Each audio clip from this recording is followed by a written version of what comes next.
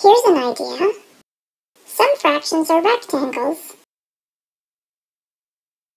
and some are squares. Let's draw the fractions in the square.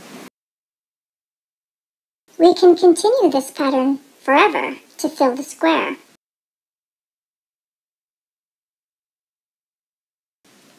How much of the square do the rectangles fill? I think the rectangles fill 2/3 of the square. Can you prove it? The first rectangle is twice the size of the first square, and the second rectangle is twice the size of the second square. Aha! 2 parts red, 1 part blue.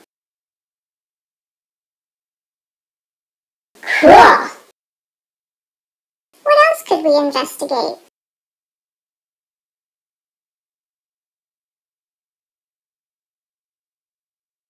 Did I really prove it? I think you did. You proved it visually. Thanks.